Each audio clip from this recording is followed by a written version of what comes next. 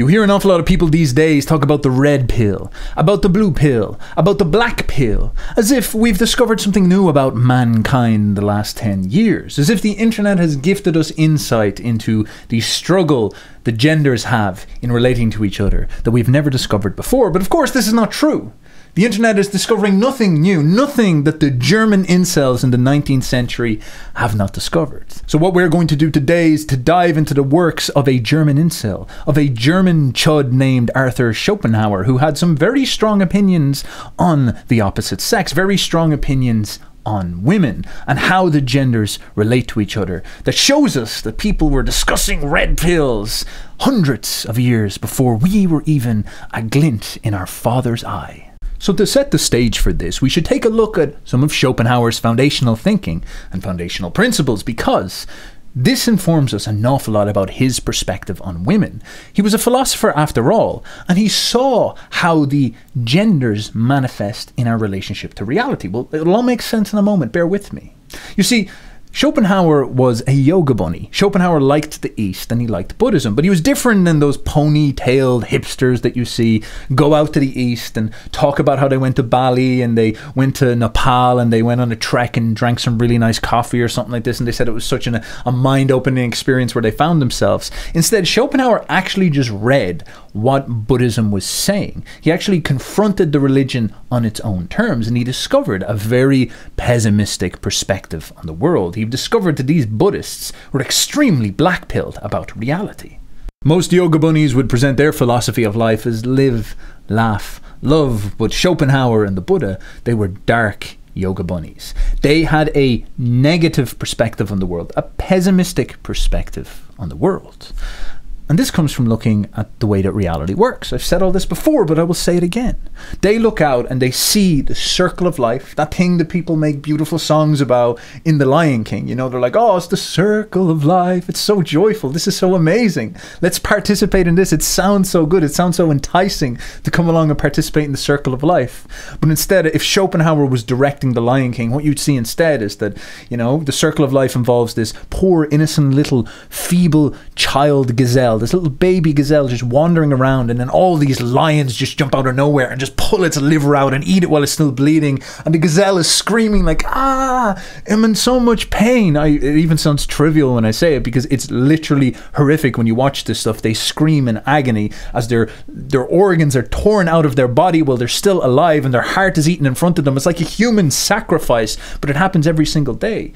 Schopenhauer, the dark yoga bunnies, would see this stuff and they'd be like, that's what life actually is on its fundamental level, and that's savage and that's brutal. That is a bad deal. The pleasure that the lions are getting is okay, but it's not that much compared to the agony that the gazelle is going through. That's exorbitant. It's huge. There's so much pain involved in this little exchange. Overall, it just doesn't weigh up. Life has to be a negative experience. Overall, there's too much suffering and not enough pleasure. And this is where we get to the question of women. Because you see, us men, us dudes, us blokes, we're rational, aren't we? We can sit around and we can observe the world. We can look out our window and we can analyze this jungle. We can watch this scene happen. We can pull up Nature is Metal on Instagram and we can watch these gazelles get murdered ruthlessly. And we can use logical deductions to figure out that, oh my God, the world is evil. We're able to figure that out. We're able to suppress all of these natural instincts inside of us, wanting us to participate in this, you know, hunger that's telling us, go eat the gazelle, go participate, go murder the gazelle, go murder the cow, all that burger you have, kill the cow and just eat the burger. We can suppress all that stuff with the power of our prefrontal cortex, of our rational mind. We can crush that out of ourselves and take responsibility and observe rationally what's going on, and we can realize the true nature of the world, and we can wake up from this. We can become enlightened. We can see that the world is a demonic experience of pain and suffering. And that is great for us until a good-looking woman shows up. And when a good-looking woman shows up, we feel an urge inside of us that is stronger than hunger, that is stronger than anything. We feel our libido switch on, and we get aroused. And all of a sudden we're hot and heavy, and we're nervous, and our rational mind is just all flustered, blathering, and all this type of stuff. And we can't meditate anymore, and we turn into a simp.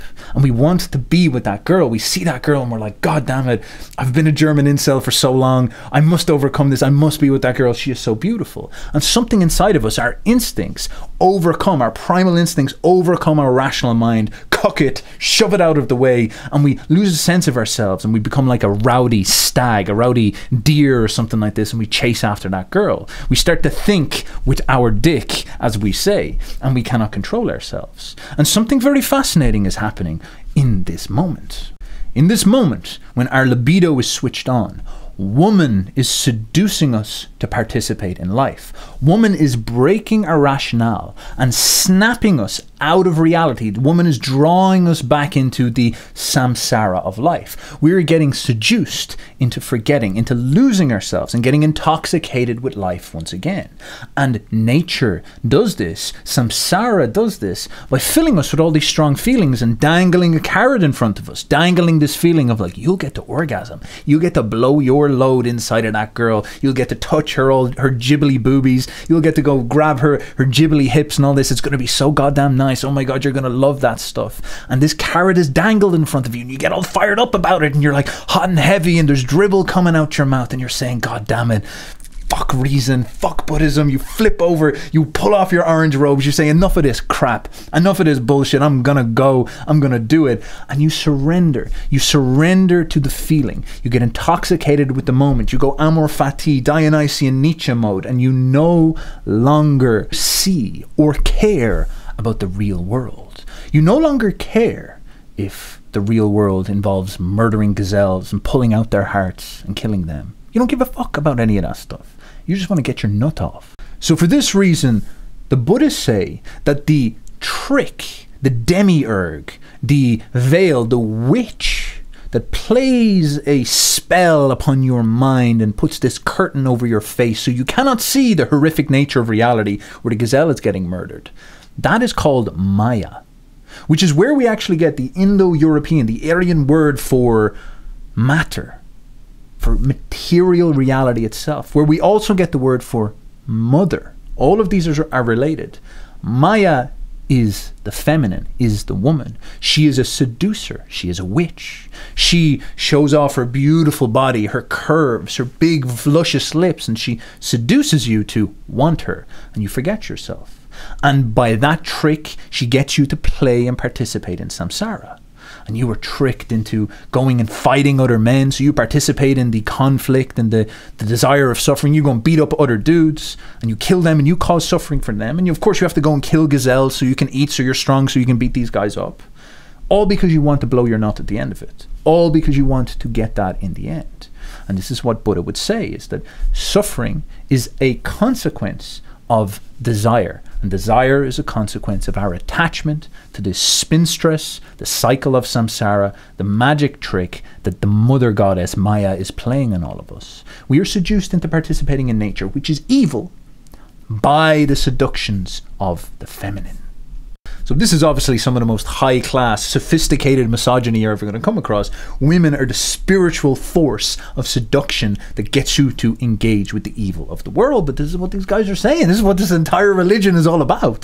This is what this German chud, Schopenhauer, is banging on about. Now, this twisted and hardcore view of nature's plans for us is the core to understanding Schopenhauer and I guess his interpretation of Buddhism. The whole of your life is a trick. There is some seducing witch called nature that is playing a trick on all of us, getting us to participate into a bummed deal, into a horrific meat mince grinder of pain and suffering that has no purpose. And the whole goal of this trick, the entire way your life is structured, is that nature wants you to create more children so that she can sacrifice them to samsara and torture them. Nature needs more little baby gazelles that she can feed to the lions, and more little baby lions that she can make murder each other so that the best one can eat the gazelles. Nature, this little cackling witch, has got some seriously dark plans for us, and she cares nothing about our individual pain or our individual suffering or our lives at all. We are completely irrelevant to her project and her plan. We are merely puppets, pawns in her game. This is quite crazy stuff when you think about it. And so our whole experience of these grand feelings of love, of romance, these things that we talk about, of marriage, of relationships, the way that people try to get purpose out of them. People sort of say to themselves, you know, I want to get married because I want to have a purpose, I want to have a family, I want to have all these types of things. Now, Caveat, of course, I'm a Nietzschean, and Nietzsche was responding to an awful lot of these very dark thoughts with an opposing, polarizing view that was pro-life and with life and affirming of life, that was actually affirming nature. That was Nietzsche's answer to this. But Nietzsche was an ardent student of Schopenhauer, because you can't properly fight as a Jedi for the light unless you've embraced the darkness, unless you've actually seen what is the dark side. And Schopenhauer, and I guess you could say the Buddhists a little bit, are this representation of the dark side. And so the reason why I said that caveat is because Schopenhauer is pointing to all these treasured feelings that we have of love, of romance, of creating stable relationships, of creating children, of participating in these goals, these purposeful goals that we all have. These goals where we say, well, we must have kids because kids are the most important thing in the world. You hear people say this stuff all the time. Oh, my kids give my life meaning. Well, of course they do. That's what nature wants. Nature wants you to feel like this life has meaning, but it does not. This life is evil. This life does not have any meaning other than you creating more either demons or victims to participate in the meat grinder. And all the love that you felt when you were younger, that attraction you felt for someone, that you gave so much meaning, that led you to create children, had no meaning either. It had no purpose. It had nothing going for it at all. In fact, it was a trick played on you by nature to keep the meat grinder going. This schizophrenic, irrational meat grinder that the Buddha said, why don't we just fucking detach from this shit? I'm not playing in this game anymore. Buddha's just sitting there meditating, and he's like, wait a second, this is all fucking stupid. Like, I'm not playing in this game anymore. You haven't realized that yet. You haven't become rational and objective. You haven't segregated yourself from the terrible suffering of the world. And for this reason, you cannot see the meat grinder for what it is, so you're seduced into participating in it. You meet somebody else. They're beautiful. Of course, they're only beautiful because they're young, and they're only beautiful because they're signaling to you that certain faculties they have will lead to good breeding. They've got big boobs, or they've got a high testosterone, so they've got a good square jaw, they've got big strong muscles. They look beautiful because they're signaling to you that they're healthy and natural and strong in the natural world. If they're full of testosterone, it means that they can murder lots of gazelles for you. If you've got big boobs, that means you can give your child loads of milk and fill your child, make its brain go big so it can kill lots of more gazelles. But none of this stuff has got any type of objective, platonic idea of beauty at all. It's not like an art painting or something like this.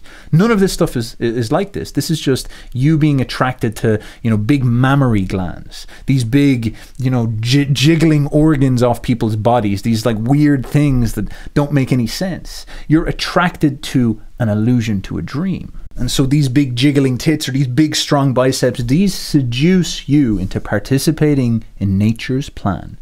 And you rationalize, you make up stories to yourself that this has some type of meaning. Or you say, oh, I found the one. I found my life partner. I'm in love. You feel this rush of oxytocin that is getting you to participate in this ritual that's going to create children. And you say crazy stuff to yourself like, this is the one. This is who I care about. This is right. This is the one for me. You make up some type of profound destiny that is not true at all. That is complete nonsense. And it's not there. It's not real. All because nature wants you to. Nature's flooding you with oxytocin. You have sex with somebody, nature's going to fill you full of all these chemicals to make you bond with them. There's nothing magical happening here. There's no destiny, there's no plan, there's no God ordering your relationship, there's no purpose. This is just you feeling nature seducing you. Because nature has a goal that's beyond you. Nature wants those children that she can sacrifice to the meat grinder. And when she gets them, she doesn't give a fuck about you at all. You are a slave to her goals. And this is what you see happening in these relationships. And Schopenhauer has a quote here. This is Schopenhauer now. With girls, nature has had in view what is called, in a dramatic sense, a striking effect. For she endows them for a few years with a richness of beauty and a fullness of charm, at the expense of the rest of her life, so that they may during these years ensnare the fantasy of a man to such a degree as to make him rush into taking the honourable care of them in some kind of form for a lifetime. A step which would not even seem sufficiently justified if he only considered the reality of what was happening. Accordingly, nature has furnished woman, has created woman, as she has created the rest of her creatures, with the weapons and implements necessary for the protection of her existence, and for just the length of time that they will be of service to her, so that nature has proceeded here with her usual economy. Just as the female ant, after sex, loses her wings. After the female ant gets pregnant, she loses her wings, which have at that point become useless. She no longer needs to fly. She's now the queen. They might even be in the way. They're a waste of energy for breeding purposes. So she drops them. You see the exact same thing in a woman. A woman is beautiful. This is her wings. This is her tool that she needs in order to ensnare a man, seduce a man towards this project of life. And when she's given birth to 1 or 2 or 3 children, her beauty fades, her beauty drops. These implements that nature uses are cast off, and she turns into a blob, and probably for the same reasons as Schopenhauer says. Whoa, okay, that goes hard. And this shows you that Schopenhauer's not just giving women a bash for no reason. He's sort of pointing out that nature exploits women just as much as men. Man's problem is he gets seduced by fantasies. He looks at this woman and her beauty charms him. And because of this charm, he says to himself, right, well, I'll marry this girl and I'll keep her for life. His original decision was based on the fact that she was beautiful.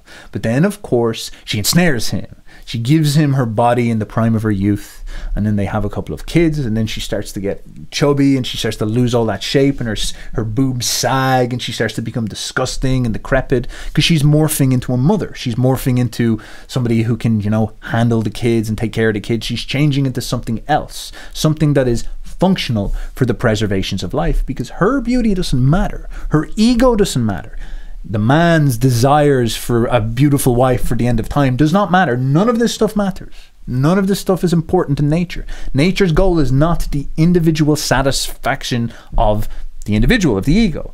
None of that stuff matters to her. Nature just wants children, human sacrifices that she can shove into the meat grinder. That's all she cares about.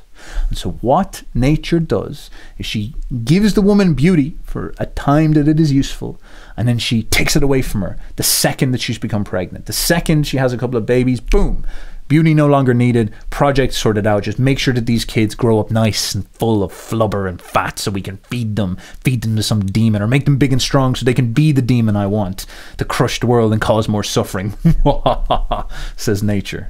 Now Schopenhauer goes even further here to come up with possibly the most incel take I've ever come across in my life. Like, this takes the biscuit. This is gold medal incel take. This is some hardcore stuff. He goes so far as to say that women aren't the beautiful sex. They're not even that good looking at all. You know, it's all a delusion. And he points it out in a very interesting way. I'll read you the quote here. It is only the man whose intellect is clouded by his sexual instinct that could give that stunted, narrow-shouldered, broad-hipped and short-legged race the name of the beautiful sex. For the entire beauty of the sex is based on this instinct. One would be more justified in calling them the unaesthetic sex rather than the beautiful one. Neither for music, nor for poetry, nor for fine arts have they any real or true sense and susceptibility, and it is a mere mockery on their part, in their desire to please, if they affect any such thing. There's some hardcore sentences, but what is this German chud saying? Well, all of woman's beauty is built on sexual signaling. It's almost like a functional attraction. And so man being so prone to not being able to control his intellect and stay rational, and instead getting seduced by his urges and his instincts, he can't look at a woman and stay objective. It really tells you an awful lot about your life, that he can't look at a woman and not get his emotions involved. He can't look at a woman and not feel his instincts. So when he's in the presence of a woman and he sees big jubbly boobs, as I said earlier, he gets deluded. His intellect gets clouded by passions, by these, you know, bursts of dopamine and bursts of testosterone and urges. And he can't see objectively what she is. Now, if you go into the arts, you'll notice that if you look at those old paintings of women, the women don't look that sexy. They don't look like Instagram models. They don't look that amazing. When women are painted into these like Renaissance photos, or if you look at the ancient Greeks and all this, it's actually male bodies that tend to be celebrated, almost like they're bodybuilders. It's a very interesting phenomenon. You know, maybe, I don't know, maybe all of European history is gay. That's one way you could call it. Maybe we're just going to have to accept that fact or something like this. But it seems perhaps that when you're able to get that artistic distance, because art is not really something designed to, you know, switch, it's not porn, you know, it's not designed to get you roused up and rowdy. Art is doing something slightly different. It's trying to show you sort of perfection and platonic forms and, you know, the sort of objective beauty of the world, and, you know, how as God is manifest, you know, the beauty of music inside reality. Art is trying to show you this stuff.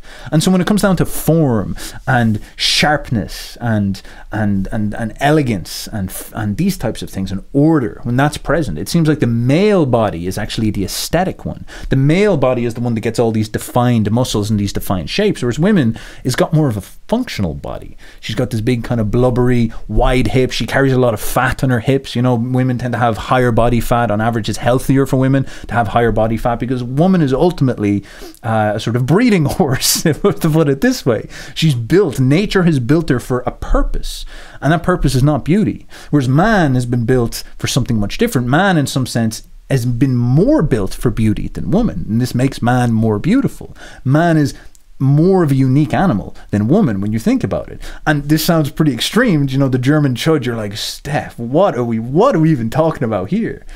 But if you go and look at other animals, if you're able to take your desire, you know, for looking at a girl and being like, God damn, she's a smoke show, it just doesn't make sense to you to hear this. You know, your intellect is crowded by Maya, that's why, or clouded by Maya. But if you go and look at other animals, like, you're not sexually aroused to peacocks, I hope. You're not really that into, you know, pigeons, I hope. If you go look, or lions, for example, I hope you don't want to go and, you know, swipe on Lion Bumble or Lion Tinder or something like this. You go look at these other animals, and you'll always see that the way that we represent those animals to humanity, the beautiful specimens of the other animals, we don't show the females, because the females are all ugly and boring and demure. If you look at the peacocks, the beautiful big-tailed peacocks are male. The women tend to look like little chickens, you know, they're little small, they're not that interesting, because they're not built for that. The male are all about, you know, signaling these big beautiful things and fighting each other and all this type of stuff. So the peacocks, the males, are actually the aesthetic one. In the peacocks, you look at the lion. The women lion, they look like they're all bald cells, they don't have their big manes, whereas the male lions are big, strong, and they have their big, powerful manes. And we think of a lion, we think of a big maned lion being a badass. The same with many other animals. You can go through a lot of different instances of this, and you start to see, you say, wait a second. In the animal kingdom, there seems to be this trend, there's this pattern where the males are the beautiful, the males are the aesthetic, the males are the high grade, the chisels, the excellence, the ones worth celebrating. And the women aren't. And it can happen out in nature. Does it possibly happen in our species? Are you a speciesist? Are you not able to sit down and look objectively at your own species? Are you not able to see that? We say to ourselves, it seems like our entire culture is about celebrating the beauty of women. And of course, I believe, I'm a Nietzschean, I believe affirm life. Women are hotties, I absolutely love them. But Schopenhauer, the German chud, he's pointing out, it's like, well, what if that's not the case? What if women are goddamn unaesthetic cretins, you know? They're short. They've got these little small legs. They're all big and, you know, bandy and covered in flab and fat. They're breeding stock. You know, that's what they're built for. That's what nature makes them to. Men are made to be bodybuilders. Men are made to be hard and sharp and chiseled. Men are what is beautiful. Men is the aesthetic sex. All right, Schopenhauer. All right, Arthur. So this is supposed to tell us something about ourselves, us blokes. Schopenhauer is trying to point out that Maya seduces us into finding these stumpy little narrow-shouldered cretins, these breeding stocks. We find them beautiful, and we have this problem where this fantasy, these urges, these chemicals that flush through our bodies pedestalize these women. And that sounds quite extreme, but go onto the internet. Go and look up simp culture. Go and look up OnlyFans. Go and look up Instagram. Go and look up porn. And what do you see? You see all these men who don't have control of their minds. They don't have control of their intellect. They can't remain stoic. Buddhist cells. They can't remain stoic, separated, detached supermen who have relinquished the forces of samsara clawing at them. They can't remain separate from this stuff. And so what do they do all day? They spend all day with these fantasies of women inside of their heads, and they spend all day just giving them all their money in this complete irrational behavior. They're like, oh, you just take my money, squish me, mommy. I just don't want to. I just want to give my money away. I want to be punished. I love you. I've fallen in love with you. You see all these men who have developed this adoration for the fantasy inside of their head. I remember Tristan Tate, I think, was saying this. Of course, he ran his webcam business and he had the OnlyFans girls, and he was describing how he would notice these things where, for example, he would have these demure girls that weren't, they weren't super sexy, big, fake boobs and big lips and, platinum blondes. Instead, it was this sort of more brunette-haired girl, slightly maybe paler. She's more like librarian or bookish or kind of a quiet, shy girl. And she would make way more money. She'd have a way bigger army of simps following her. And why would this be? What is happening here? Because, of course, what motivates these guys to attach to these girls is the fantasies inside of their heads. And the fantasy they have, the urges, the emotions inside of their heads, is nature is torturing them. Nature wants them to breed with a woman. Nature wants them to stick their dick in a girl and create children. And the way she does this is she tortures both sexes, both genders. She makes the man feel lonely. She makes the man feel sexual urges. All these urges that she plugs inside of him, she makes the man feel inferior status. So he has to try to change this. He has to get his nut off somehow. And so nature's filling him with all of these urges inside of himself, and he feels lonely, and he feels desire, and he feels sexual urges, and he feels like he wants a girlfriend. And all nature's torture, Maya, this causes this fantasy to show up inside of his mind, and he starts to imagine this shy, beautiful Becky. He starts to imagine this, and this fantasy is a complete schizophrenic delusion created by nature to get him to participate in samsara. And of course, he can't fulfill this fantasy in life because he has no skills, he has no game skills. He doesn't know how to go out and pick up girls. Maybe he's not looks maxed enough, so he's not good enough. He's not good looking enough or something like this. Or maybe he's not brave enough. He's too afraid to go and participate in the project of life and overcome the fear of going to talk to girls. And so for these reasons, he's having these problems with this. And so this fantasy still exists inside of him. He has no control over his mind. And so he goes onto the internet, and the girl shows up that fits his delusion, fits his fantasy, fits his idea. And so he starts to simp for her, and he is tricked. Now, this is a very weird one because nature in some sense is completely irrational. So even nature herself doesn't realize that this guy's just like pulling himself into a tissue paper while talking to a woman on OnlyFans. But all of the signals, all of the chemical pathways are hit correctly. So he continues to do this behavior, even though it's a completely parasocial fake relationship with no actual fertility and no actual life happening. It hits all the chemical pathways that are necessary. And so the fantasy is fulfilled. And so everything works. And this is how you see this simp behavior play out. Millions of women across the world making millions of dollars exploiting men like this, because there's a lot of lonely men out there who are not Buddhist cells, who are not German incel chud enough to understand that their intellect is getting dominated and clouded by their urges, by their fantasies. They don't realize what they are. They don't realize the trick that nature plays upon them, and they create these romantic stories, and they feel these huge emotions of loneliness, and they think that they have meaning. They think they have to express them somehow. They don't know how to deal with these things because these emotions are so strong. They can't figure out how they're supposed to make sense of them. And so, of course, they get caught in a spider web. They get caught in some type of weird, twisted behavior that is completely built upon nature's programming, attempting to get us to engage in samsara. This is how savage nature is. And it gets an awful lot worse. Schopenhauer gives men a good bashing in this essay on women, because he is pointing out in this comparison of the sexes, you look at the opposite sex and you begin to reflect on your own sex. And Schopenhauer's a general pessimist, so pretty much everything he sees is bad. Women are these narrow shoulders, stumpy spiders that are trying to ensnare us into the project of life, even though it's completely irrational and evil. But of course, men have a very serious problem with fantasy, with romance. As we just said, they can lead them into these death spirals of things like OnlyFans.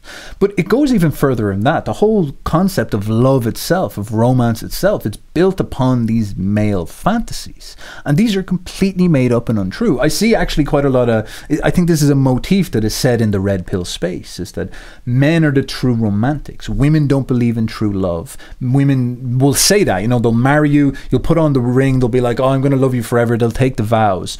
And then 20 years down the line, they'll cheat on you because they got bored and the love died and they didn't feel respected. And men have this emotion inside of them. And like, this is true. I've noticed this in guys where men would look at something like loyalty through thick and thin. Men have a much more dutiful attitude towards love. They have this idea in their head about this romantic love that even when we get old and saggy and disgusting, we're going to keep on going forward. Men have that idea inside of their heads. Women don't. Women might say that, but women's practicality will come out. When the man gets pathetic or he becomes a loser, women's practicality is going to surface a little bit, and the man is going to be at serious risk of getting divorced and these types of things. This is just a blunt reality of life. And that this is the kind of character traits that are different. And so the red pill guys would always say, like, this is why you've got to watch out for getting married and watch out about getting divorced and stuff like this, because women will say something on the wedding day, but when she's in her 40s and your testosterone has dropped and you've got man boobs and you've become a fucking loser, or you've lost your job or something like this, she will cheat on you. You know, it will happen, and you will get divorce raped. She'll take the kids and then she'll force you to pay for everything. And you right now are getting into this relationship because you have this fantasy inside of your head of the idea of this perfect romantic love where it's you and her till the end of time and all these things. So that's a uniquely male fantasy. Women don't experience that. Women don't have that same feeling. Theirs are much more temporary, and they're much more reactive to the practicalities of the world around them. It's a very interesting point you hear from these red pill guys, because you see this stuff. I see it in dudes all the time, getting seduced in these relationships and then ending up screwed when, you know, they think the true love allows them to let their standards slack, and then the girl is not actually in it. These type of things. Now, Schopenhauer, 150 years earlier, puts a big caveat on this, because he's not saying that men are the true romantics. He's pointing out that men have a much bigger capacity for delusion. Men are much better at deluding themselves, because nature wants men to delude themselves. Nature wants men to get caught up in these enchantments, because nature does not care about your happiness. She doesn't care about your marriage. She doesn't care about your happily ever after. Nature doesn't give a fuck about any of that stuff. None of that is real. None of that is in any way relevant to nature's goals. Nature just wants you to have an orgasm inside of a woman so nature can get a child. So nature can put that woman through the agony of childbirth so she has another gazelle that she can feed to the lions. That's all that nature cares about. And your happily ever after and your retirement plan, traveling around Italy together and you having a happy family, that stuff is not a guarantee. Nature doesn't really care about that stuff too much. Maybe insofar as she might want to keep you together for 20 years while you raise the kids, perhaps. But beyond that, nothing's solid. Nothing's a guarantee. Nothing has to work this way. Once you get that girl pregnant, nature's pretty much done with you.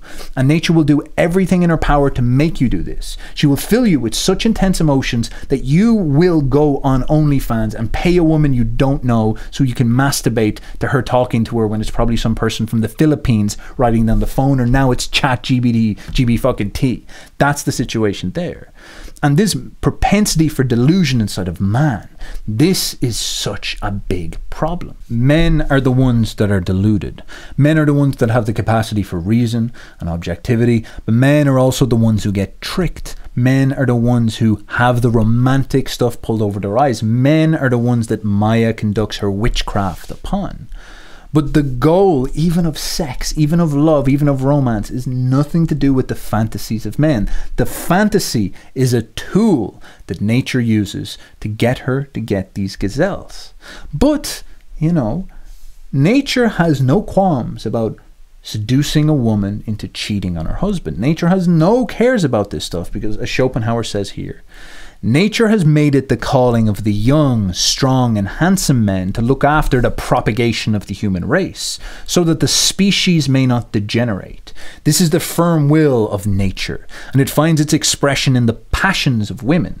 This law surpasses all others in both age and power. Woe then to the man who sets up rights and interests in such a way as to make them stand in the way of life. For whatever he may do or say, they will, at the first significant onset, be unmercifully annihilated. For the secret, unformulated, nay, unconscious, but innate moral of woman is, we are justified in deceiving those who, because they care little for us, that is to say, for the individual, imagine that they have obtained the rights over the species. The constitution, and consequently the welfare of the species, have been put into our hands and entrusted to our care through the medium of the next generation which proceeds from us. Let us fulfill our duties conscientiously. Now, there's a lot being said here, but the core of it is that there's an unconscious force inside of woman that gives her an entitlement to a profound destiny, because her job is to forward the health of the entire species. She is in charge of making sure that the next generation of the race is as handsome and powerful as possible. And this means that she is beyond good and evil in her soul. Her primal instincts are beyond good and evil. They do not give a flying fuck about anything you put in the way of them. They just want to bang the handsomest, most chad, most juicy, biggest brained alpha male possible, because that's how we create powerful and healthy children, and that's nature's goal. That's what nature wants. She wants lions and she wants gazelles, and she will do whatever she can to make sure that she's getting health and strength and power, because that's what she is concerned with. And so if you go as a man full of all these delusions that you will put together institutions like marriage, or you'll put together some type of equal rights, you'll say this stuff, or we'll create up these rational equal relationships, and this is what you see with the whole modern setup of relationships that have basically shown up since Schopenhauer's day, this idea of these sort of contract-based relationships where women and men shake hands and they say we'll share gender roles and we'll kind of neutralize ourselves and whatnot, and we'll be loyal and honest with each other. You set up anything at all that's trying to mitigate this fundamental core reality, and you're making a mistake. It's a delusion of man to think of this, and it's a mistake of man to listen to a woman demand these things and not understand what this actual instinct is. Because the urge inside a woman in the most fundamental way is she wants to get dicked down by the biggest, handsomest, youngest Chad she can find. She wants to find the college-age football stud. She wants to find Chad, and she wants to get ravished by him so that she can have his beautiful, powerful seed and make juicy boyos for the next generation. And she will have no qualms about doing that, about receiving that love off that man and marrying another man and having that other man raise those kids. And you can find lots of stories. Go up onto Reddit or wherever you want to go, or Twitter or whatever, and look for these stories. Look for these people giving out about this stuff, these people who are into things like the red pill and whatnot, and you'll see them talk about this over and over. You know, the rise of genetic tests in the last 10 years have really started to reveal a lot of these stories, where there was one story I heard about a man who shot himself. It was actually a girl telling the story, and she was saying that she had this perfect family, and her dad and her mum got on really well, and she loved their dad and she cared about him so much, and it was brilliant, and dad was really happy. And then one day they decided, oh, like, you know, the dad was like 50, the girl was like 20 or something like that, so they're like, oh, let's get an ancestry test and check out where we're from and stuff like this and see what we have in the past. And they took the ancestry test, and the daughter was like, and looked at the dad's one. Her daughter realized that the dad and her have different genetics, they have different ancestry, and that really confused. They weren't related, you know. That really confused her. That really kind of like made her ponder. It's like, oh, well, there must be something wrong. So she called up, you know, the ancestry company, and they were like, you know, this has gone wrong, can we do the test again? It's like, yeah, sure, send it all in. So they send it again, and the same results come back. And then they start to do all the other kids, and, you know, all the other kids come up as different genetics than the father. And suddenly the father's like, whoa, what the hell is this? And they say it to the wife. And she's like, this is so weird. What's going on here? Completely naive. And the wife just freezes. The wife just goes, you know, blank. And then they're all sort of creeped out. They're like, why is the wife acting like this? And then the wife starts to cry, and she starts to explain, and she starts to tell the story about the guy next door. And then all of a sudden it dawns on the father, it dawns on the family, that all of the kids were sired by the man next door, by actually the friend of the father, apparently, who lived next door for a while. And this hits them like a truck. And then we start to realize that this whole fantasy, this whole this whole thing that was set up was complete delusion. It was complete, like he lived an entire life. This is how savage nature is. And so he went off and he drove off into a shed. Nobody could find him for a couple of days. And then his father drove out to the shed or something like this, or his uncle or his cousin or something like that, and they found him on a seat, shotgun, blew his brains out, obviously. So that's how hard it was. That whole fantasy that man had inside of his head about his family, his beautiful wife, his beautiful kids, that fantasy created inside of his mind to get him to participate in life. Nature gives zero fucks. Nature is savage beyond belief. And nature, operating through woman, would do something like that to him. And the whole drama of love, the whole drama of romance can be as real as it ever is. It can feel that real. But this is what it can be underneath the surface. These secret truths of life. This is the red pill, you know, this is the black pill, this is the revelation. This is when you pull Maya apart, and this is what you see, is that it can be that much of a lie. You can spend your entire life feeding these children, believing that you're own, building this house, being with this woman, and she could have carried other men's children completely without you knowing, because you were caught up in your delusion and unaware of what was going on. And she did that probably because that other man on some level seemed stronger, seemed more attractive, and seemed more handsome. She wanted to breed with him. There was something inside of her that felt those deep urges that she needed it off him, and she stuck with the other guy for whatever reason, maybe the convenience of the romance. And who knows, she's not like planning this stuff out in some type of conscious way. She's not like putting her hands together and saying, this is my evil plan or something like this. Her instincts are sort of carrying her along, because nature is using her like a puppet string as well. Both of them are getting strung along, and this is the savageness at the end of it. He ends up killing himself in probably the greatest depression you could ever imagine. Imagine the bleakness of that man's experience, sitting in that shack before he puts the shotgun to his face and exits samsara, only to be reborn again in some other part of the world.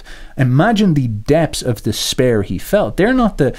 Once the romantic delusion is popped and you realize that many of the stories end like this, it's not Hollywood. It's not a happy ending all the time. Many people's realities end up like this. It really makes you ask a couple of questions. It really makes you say to yourself, well, you know, these black-pilled Buddhists are kind of onto something. Now, there's an awful lot more in this essay, but I won't have time to go into it all. It's just so monumental, some of the ideas. But this idea of delusion and romance, I think, is such a powerful one, because it directly comes into this idea of the red pill. You see this sort of red pill space and red pill meme show up, and I've seen it around for years. And what I find so fascinating about it is that it's directly dealing with that question. Like, where does that terminology red pill come from? It's waking up from the matrix, isn't it? You take the red pill, Neo, or you take the blue pill. And the blue pill is about you surrendering to the delusion. And what do these people mean? Well, it's that you're a young boy, and culture is designed by nature. This is a scary thought, you know, but culture, nature, Maya is also the word for the matrix, by the way. Whoa, we're starting to get into scary territory now. Matter, matrix, Maya, mother, it's all the same, bro. The materialistic, or this, we're getting too esoteric here, man. People are going to start splitting open the astral planes if I keep going any further into that stuff. But the matrix created by Maya, created by the mother goddess, by the witch, culture exists within this. And so when you're a young boy, you were born into the matrix, and the matrix is installed inside of you via the power of story. It is installed inside of you via these stories that match your fantasies. You as a young boy, you're going to get these romantic urges when you're about 16 or maybe younger, 12 for some people. And these urges, they're going to be presented to you in some type of cultural garb to get you to, you know, get married and have the girl and propagate. And this is going to seduce you into participating in the goals of life, because nature creates culture. All of our instincts are the emotional foundation, the energetic charge that attaches stories to them and gives the stories power. That's why people pay attention to them. This is why, you know, romance novels and songs are always about love. There's a reason why that happens, because nature is achieving her goal through art. Art itself is that same delusion to keep you participating in the world. This is why we all dance to these musics and stuff like this when we're out in the club, when we're all getting rowdy, because it's all a part of the big game to trick you into being with somebody with this delusion inside of your head, so that you create life so that you create more gazelles for samsara. And this whole story, this is what the red pill people get onto, is that when you're quote unquote blue pilled, when you're unaware, when you're in the matrix and you are given these narratives about love, you're given these narratives about the nature of the world, you're given these narratives about how your life path should work, you're told stuff like women are these pedestalized angels and you're going to meet this perfect angel and you should be with her and all these types of things, or you're given a story about how women work and it's always incorrect. It's always too rosy and too shiny. It's always about presenting to you something that is special and pedestalized, because you as a young man need to get seduced into seeing past what a woman is so that you breed with her, so that you create a child, or even not create the child, but at the very least just, you know, pay the woman so that she can raise maybe some other dude's child or something like this. The nature needs you to bind in these relationships with women, and these fantasies delude you and get you to have crazy standards and a complete detachment from the nature of the world. And the red pill is about you being able to break free from the matrix. Now you take the red pill and all of a sudden you can see the matrix. You can see Maya. You can see the trick that Maya was trying to play on you. And you can start to connect a little bit more with this objective mind of yours. And you can start to look and you can start to say to yourself, holy Lord Jesus, what are we seeing here? All of a sudden you see behind this. You start to, you know, you start to stop seeing a giant pair of boobs walking around. And all of a sudden you see a woman who has a period. You see a woman who farts. You see a woman who poops. You know that phrase, women don't go to the bathroom, women don't poop? It's the same male fantasy. We don't want to believe that they've got a dirty side, but they're animals like us. They have hairy legs.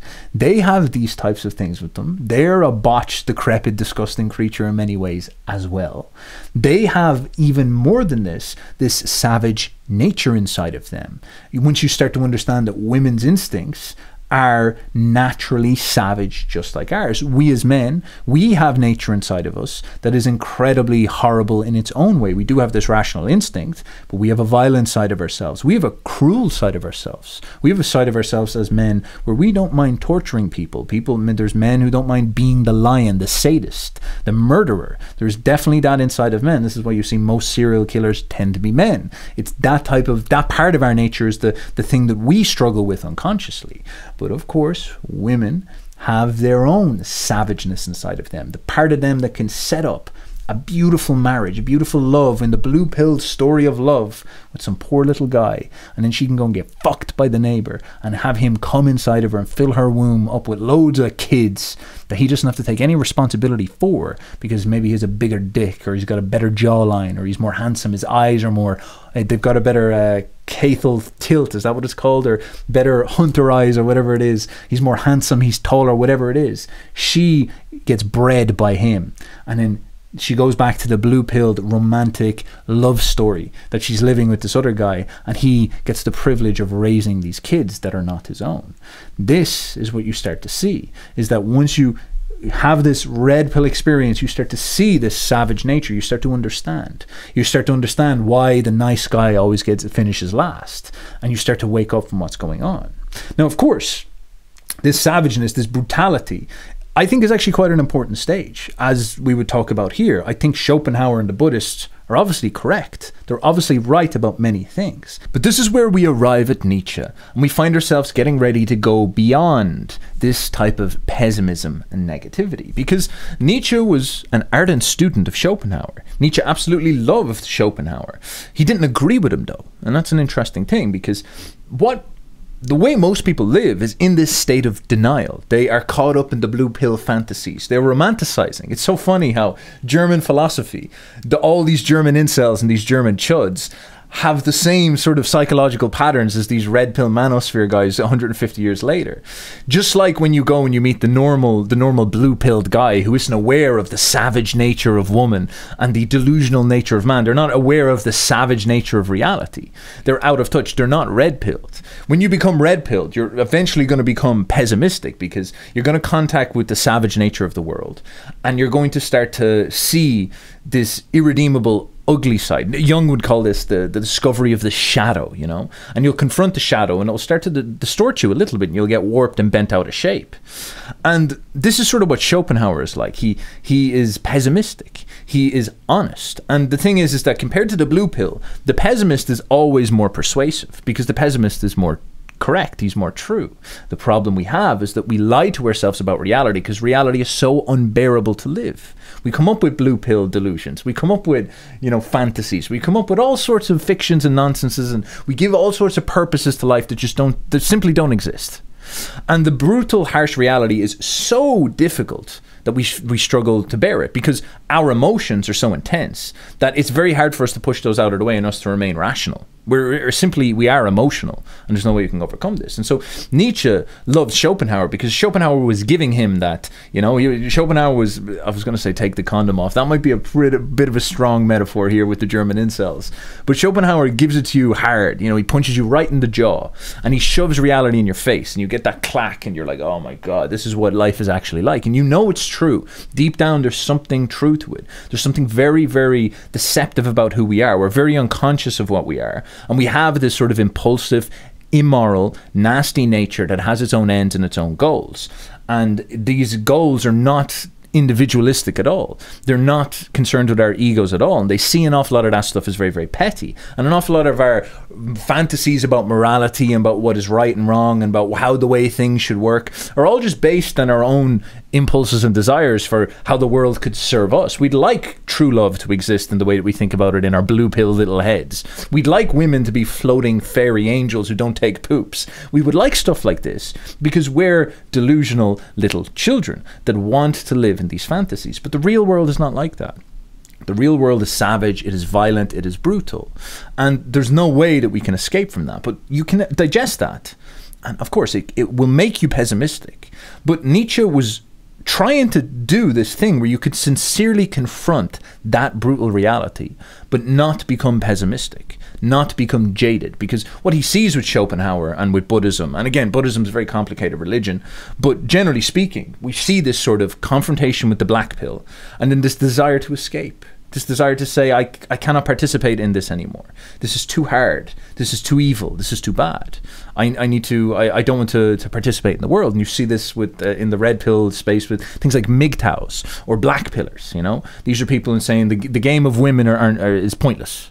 And MGTOW is like, are men going to go their own way or something like this? And this is an escape from it. And I completely understand why they would say that. You know, it's like, do you want to deal with some savage harpy that's going to, you know, use the government to force you to pay her alimony while she has sex with another man in your house and breeds children with them while you're funding it? It's like, whoa, that's pretty, that black pill is going to keep you safe from some pretty extreme experiences that some poor little blue-pilled guy who's like hearing all these stories, maybe he's a Christian, maybe he's like sort of some liberal or something like that, and he's sort of saying, oh, I've got to go and be I've got to stand a man up and do all these type of things. He gets sucked into this Venus flytrap of woman's desires to exploit him, of the nature's desires to get the most out of him and the woman in order to achieve what she needs to achieve, which is more gazelles for the meat grinder. But Nietzsche wanted to see, could he confront these horrific realities, accept them and affirm them, accept life's bleakness and affirm this. Accept this savageness inside woman and not get jaded with life and not get resentful towards life. Accept that we are delusional, that we have a horrible nature inside of ourselves. Accept that we're pawns of nature, but not become negative. Now, Nietzsche's approach towards this, he called himself pessimism of strength. And you can think of it this way. If you are strong enough, if you are powerful enough, you actually aren't too scared about this black pill truth of reality. Because I guess what this reality of life is telling you is that it's a bit of a savage game out there. And the strongest tends to do quite well. It's a little bit like might is right, you know? The strongest lion tends to succeed. Now, that's very scary for you if you're the gazelle. That's very scary for you if you're in any way going to be the victim or in any way going to fail, if you're not strong enough to overcome reality and wrestle with life. But if you are strong enough, you can certainly see that pessimistic reality. but you don't necessarily have this fear for it, have this revulsion for it. In some sense, you can actually launch yourself upon reality, and with that strength, wrestle reality and succeed despite it, and actually become the winner, to become the person who comes on the strong sense outside of it. And this is sort of what Nietzsche meant by having that vitality and that strength to fight with life and actually affirm it then as a consequence. Now, I'm not sure Nietzsche, the simp, is the best life coach for how to get girls, but if you were to see about what he's describing here, imagine if you could understand woman's nature, but understand that you're strong enough, you are powerful enough, compelling enough, handsome enough, you are full of enough vitality that you're not afraid of woman's savage nature. In some sense, you're strong enough that you're able to lead it, perhaps even be favored by it. Favored by it in the way that Nietzsche says, careless, mocking, forceful, that's how wisdom wants us, because she is a woman and saves her love only for the warrior. You are not intimidated by woman's savage nature. You are conscious of it. You are pessimistic of the way that the world works, the way that woman works, the way that woman as an avatar for life works. But you're not afraid of it, and you're not jaded with it, and you're not black-pilled, and you're not negative towards it. You don't hate it. You definitely don't resent it, because he was against all this stuff. Instead, you actually can affirm it, because you're so overflowing with Dionysian power. You're so full of force that in some sense, you're the thing that life is looking for. You're the lion that wants to be rewarded. You're the strong soul that life wants to flatter and fill full of vitality. This is what you represent. You're beyond that old petty jadedness that occupies many other people. And in this, Nietzsche captures a very fascinating energy. It's an attitude, because the truth is, I guess you could say the truth, but the truth doesn't teach you how you relate to it, how you understand it. Just like the red pill doesn't teach you how you should emotionally feel about it. It just shows you a set of realities that are very, very hard to digest. And if you are weak, if you're a soft boy, if you're a man intimidated by the nature of woman, your attitude towards the realities are going to be very, very negative. You're going to be very pessimistic and black-pilled and jaded and resentful. And if you're too weak, or maybe even just a little bit simpish or naive, your attitude is going to be to romanticize, to escape into fantasies. But if you are strong, if you are overflowing with sexiness and power, and women are going to absolutely adore you, you're the vital force that they are drawn towards, because you've built that inside of yourself. You've cultivated a monstrous and strong spirit. If you're sucking that amount of energy towards yourself, and you're presented with reality, that doesn't necessarily mean you're going to take this jaded perspective upon reality. You're not going to turn around like Schopenhauer or the Buddhists and say, I want to escape from this. You might even say, I want to go towards that. I want to participate in that game. Let's have an absolute fun fair here. Let's go and see what this is all about, because I feel the power. I don't feel intimidated. I feel the confidence to engage with the chaos. And what this comes down to is simply saying that if you have the power, if you are a force of nature strong enough, full of Dionysian will enough, willing to crush your delusions and see reality for how it is, but have the strength inside of yourself to embrace reality, you might actually have a happy ending. You might be able to set up love. You might be able to set up relationships that create powerful children and see great families being built. Because of course, as much as the bad stories all exist, there's plenty of good stories. There's plenty of successful marriages. I've met plenty of girls and women, older women, who've had husbands that they are in love with to the very end of their lives. Because women are not evil fundamentally. Women are like us. We're all cucked by nature, trapped in samsara. And they have these big emotions inside of themselves. And they are attracted to strong men, just like men are attracted to beautiful women.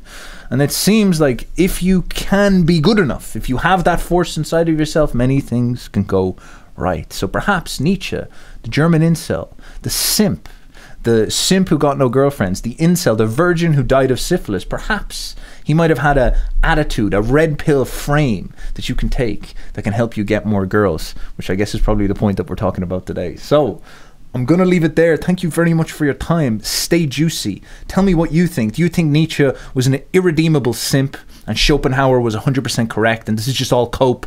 We're just rationalizing our way back into the blue pill, back into the matrix? Do you think Schopenhauer was just a bit too much of a jaded chud? He didn't know what's going on? Or do you think that this is all terrible misogyny from some German incels and you're very, very mad at this and we should go out and burn Nietzsche and Schopenhauer's books? If you do that, call me. I'd actually like to partake. It'd be a relief. It'd be this conquest over knowledge itself, the return to the primal fire era where we start burning burning stacks of books, running around in skins and conquering all the people who are too black pill simps to engage with reality. I will talk to you later. Stay juicy. Bye bye.